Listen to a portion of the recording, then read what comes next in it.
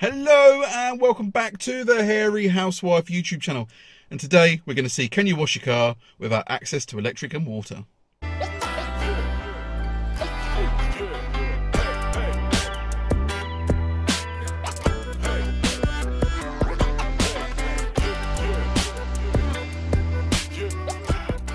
Hello and welcome back, and that is right, I've gone from inside a vehicle to inside my office.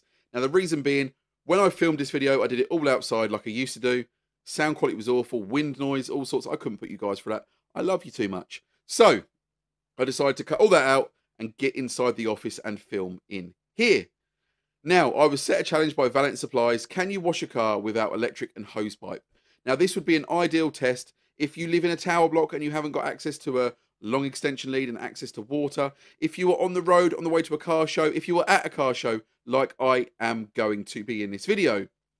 So look, I decided to take the challenge on and I decided to do it while I was on the way to Waxstock.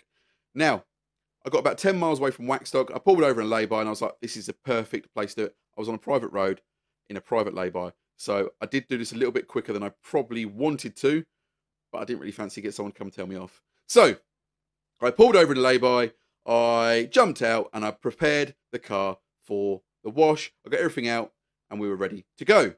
So I started off with a pre-wash spray on the lower half of the vehicle because from the bottom half up wasn't too bad. The car's only covered probably about 400 or 500 miles since I previously washed it, so it wasn't too bad. So if you were doing this to wash your car on a weekly basis or maybe monthly basis, then you probably want to spend a little bit more time on the washing stage and giving a little bit more of a going over. However, the car wasn't too bad. This video is just to show that you can do it. So I started off with iDetail Pro pre-wash spray in a pump sprayer, sprayed it all around the bottom half of the vehicle.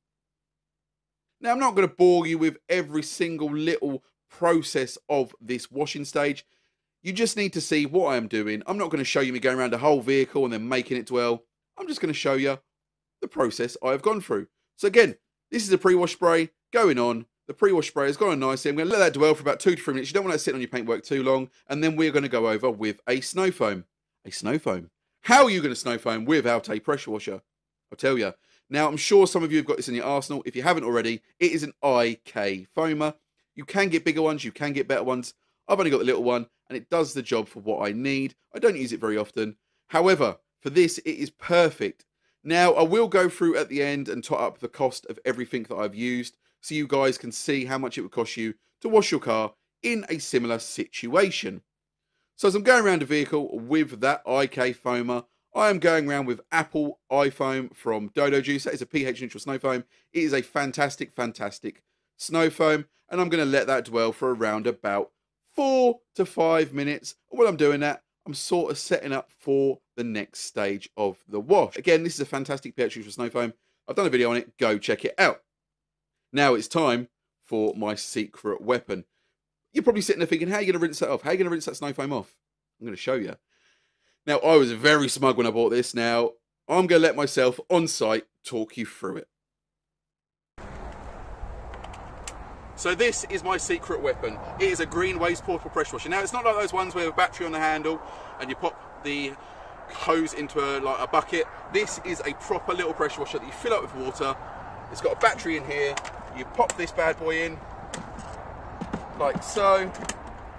Turn it on, and away you go. Wait, what about water? I'm sure someone's sitting there thinking, where are you going to get your water from, mate? You're having a laugh.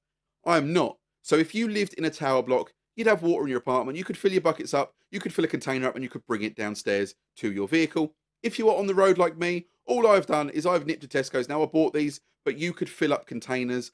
I bought the 5-litre bottles of water, and I got about 8 of those. Now this pressure wash takes about 30 litres. I'm putting 5 litres in at a time. I've only got 8, so I've got 40 litres of water with me. And it sort of started to dawn on me when I was doing this, what if I need more water? However, you'll see that I had plenty with me. So I've popped a 5-litre drum in the pressure washer, and away we go. Now, when I started using this, I'm going to be honest with you, I started to think this pressure washer doesn't have the oomph for what I need it to.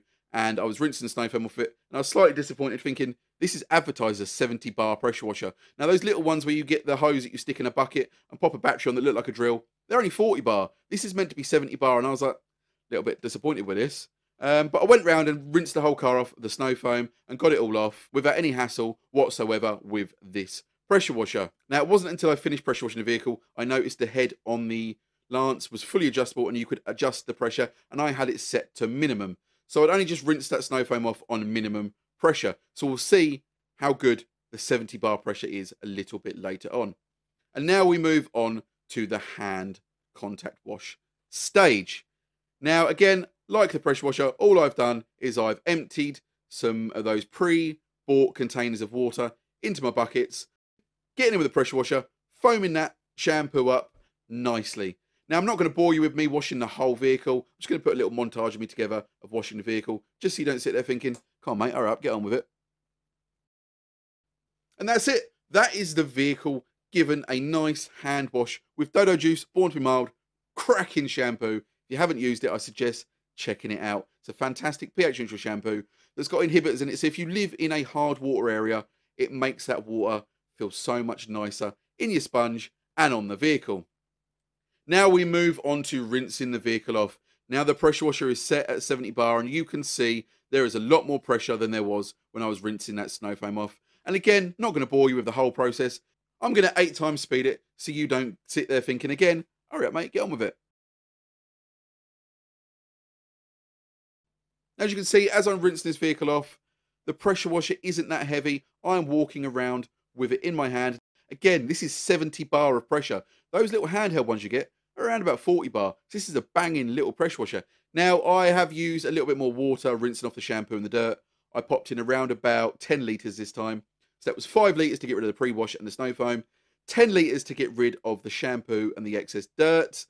There was 10 litres in my rinse bucket, and there was 15 litres in my shampoo bucket, and that is a total of 40 litres. Now, that is all I took with me, 8 bottles of 5 litre water.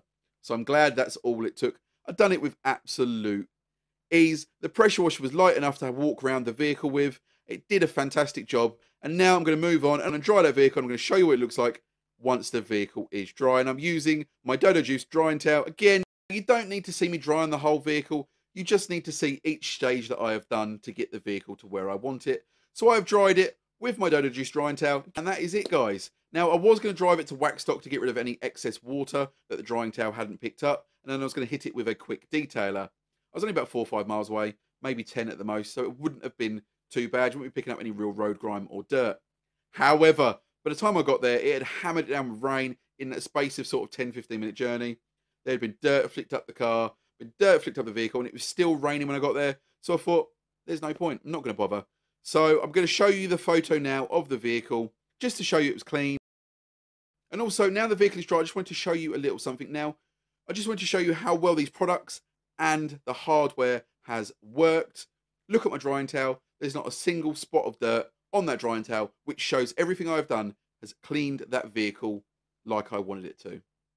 Now, the vehicle is clean, as you can see. Again, I didn't get a chance to hit it with a quick detailer. Now, if you were doing this at home, maybe at an apartment or on a way to a car show, you'd be able to just hit it with a quick detailer and get that nice glossy finish that you are after. And that's proof, guys. That is proof. You don't need to have access to a hose pipe. You don't need to have access to electricity. You could do it with just a few items that I've bought and a few fantastic products.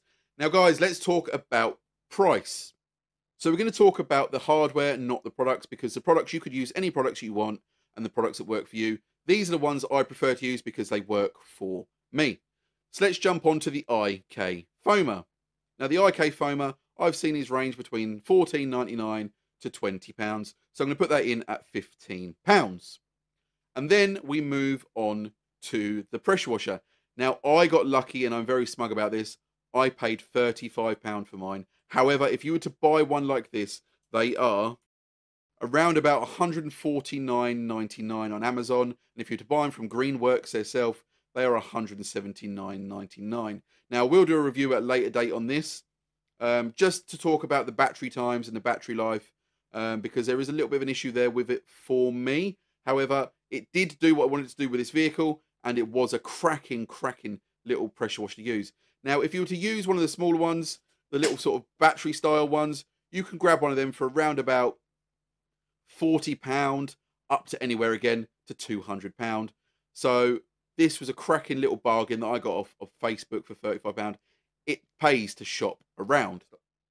So that is it, guys. Now, I could jump in and start talking about drying towels. I could jump in and start talking about wash mitts and all that malarkey, but you don't need those products specifically if you live in a tower block or you're on a way to a car show. If you're going to wash your vehicle, you would have all those anyway. Again, the same with the products. I could go on and talk about those, but the products I've used, I like those products. You might not, so you'd be using your own products. The only two things I've had to buy for this is an IK foamer and the Greenworks pressure washer. Now, if I do them at retail price, you can do this for around about 160 to £200. And that is it, guys. Now, a good pressure washer. I mean, I paid, I think, about £100 for my pressure washer. A good pressure washer, you could pay anywhere between, say, £69 up to £500. So this isn't bank-breaking stuff. So, guys, if you want to wash your vehicle on the way to a car show, or you live in a tower block and you've got no access to water and electric, then this is quite possibly the way for you. So, guys, I have been the Hairy Housewife. You guys have been great, and I'll see you all again very soon.